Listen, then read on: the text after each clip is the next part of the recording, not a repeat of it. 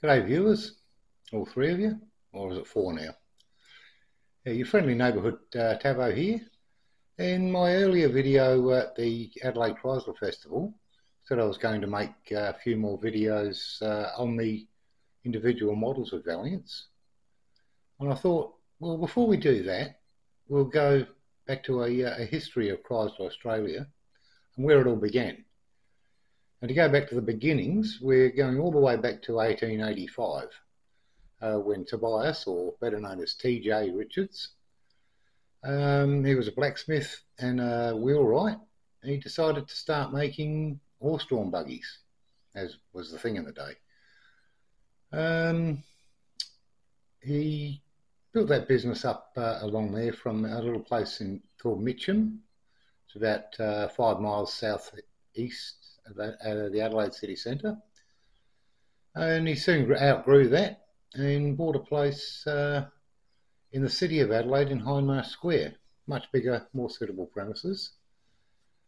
And after the turn of the century, the motor car became the big thing. So naturally he expanded to making motor car bodies for various different brands, a lot of brands in fact. Around the same time, another South Australian, James Alexander Holden, and his partner Henry Frost, who were settlers, they were doing the same thing. Once World War I had hit, and that was over, Australia had a bit of an issue with imports and the lack of shipping, so the Australian government placed import restrictions on motor cars. And the requirement of that was that for every complete motor car imported, the company had to import 2 chassis. A side effect of that was boosting the local industry, of course, and building bodies. At the same time, the Ford Motor Company built their own cars, complete knockdown kits of the Model T in Geelong, Victoria. So Ford were out of the picture there.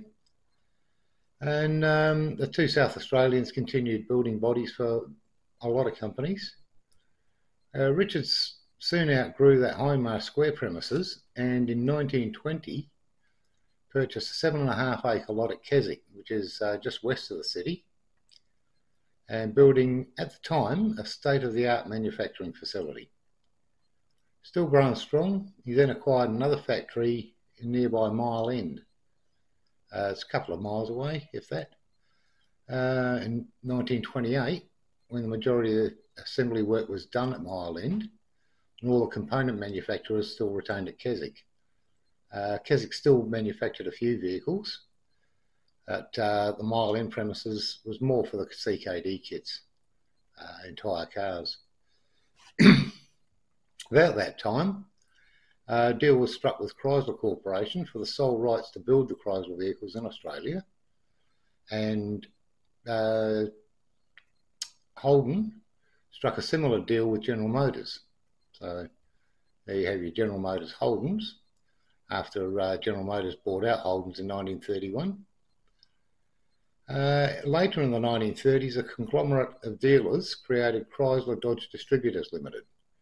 That was a strong cooperative. And in 1936, Chrysler Dodge Distributors bought shares into T.J. Richards. And in 1937, the following year, they bought a controlling stake in Richards. World War II came soon after that, and the company was renamed Richards Industries. And like most factories in the country, they shifted to manufacturing munitions and aircraft parts for the war effort. After World War II, the remaining shares of Richards were sold to Chrysler Dodge Distributors, and the company renamed to Chrysler Dodge DeSoto Distributors. Makes sense. In 1951, Chrysler Corporation then bought out 85% of Chrysler Dodge DeSoto Distributors, then renaming the company yet again, this time to Chrysler Australia Limited. That's the name it kept until 1980, when the Japanese giant at the time, Mitsubishi Motors, bought out the entire operations. But getting back into the time frame, during the first half of the 1950s, local production of the American Dodge, Plymouth and DeSoto vehicles carried on as it had prior to Chrysler's acquisition, with most panels being pressed at Keswick, all trim produced locally, and assembly of the vehicle split between Keswick and Mile End, and the latter, as I said before, catering more to assembling complete knockdown kits of the lower volume larger cars. Now, one thing to add context in that era, the population of Australia in the late 50s was only around 11 million people compared to what the States had. New car sales would be around 300,000 to 400,000 in a good year. Now, spread that over all the brands, there's not a lot of sales to cover the engineering and tooling costs to build a car. And those costs have to be absorbed in the price of each one sold. So, also noteworthy then is in 1959, General Motors Holden held 50% of the entire market share of new vehicles. That doesn't leave a lot of cars left for everybody else to build. So on those sales, Holdens could afford to tool up for their new models. And Chrysler, on the other hand, even if they did borrow all of the engineering from the States, where that cost is easily covered, they still had to finance the duplication of tooling. With new models being released in '55 in the US, the current lineup of the Dodge Kingsway, Plymouth Cranbrook, and the DeSoto Diplomat triplets being very dated already, Chrysler's plan was to give the cars a fresh appearance at minimal cost. Otherwise, they just couldn't afford to carry on. So this here was the result. A very clever grafting of the 1955 Plymouth front, the 56 rear, to the existing vehicle main body section, which was from the 53 to 55 Plymouth Dodge DeSoto. They changed the back window to wrap around a little bit into the huge pillars to give it a more modern look then. Now initially that was to be called the AD1 Dodge, the AP1 Plymouth, and the AS1 DeSoto. A decision later was made to only produce the final Plymouth version to keep costs down even further, and they renamed it the Chrysler Royal.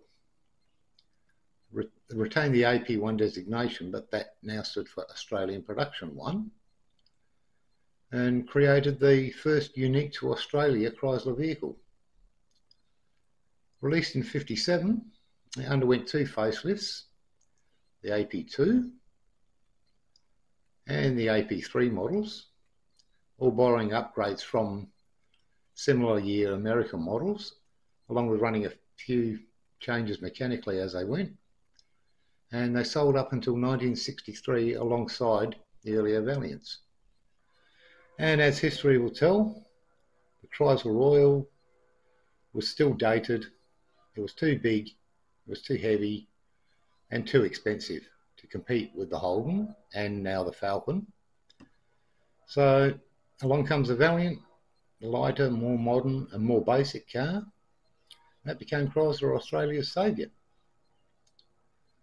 So guys, I hope you got something out of this video. If you did, give it a like.